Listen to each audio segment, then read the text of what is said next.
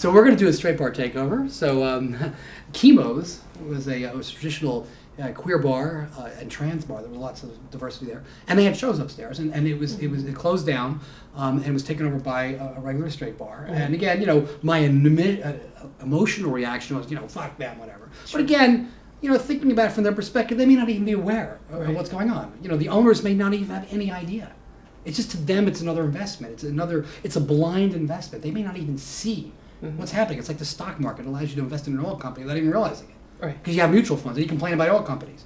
Wait a minute, don't you own the oil company? You know, that kind of thing. Right. So it's like they don't really know. So the idea there is to make a statement, to go in there and say, hey, wait a minute, Chemo's, this place was classic and it just disappeared.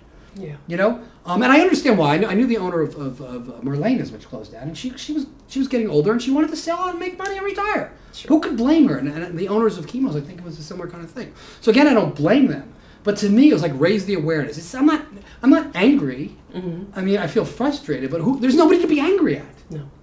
That's the problem with what's going on in most of our world. Politicians are all on the take. We all know that. Right. You know, the corporate money governs everything. Yeah. Right. So the key thing about this kind of march is, yeah, we're upset and everything, but we want to march with the values that are most important to us, with joy of sharing who everybody is. Because once it goes away, it's not coming back. Yeah. You know, the one thing, even though I don't know a lot about the Polk Street history, I don't know a lot about gay history in San Francisco, I do benefit from it, and I do really appreciate it. Right. You know, this took years to develop, and it could be wiped out by Twitter and Facebook and technology money like that.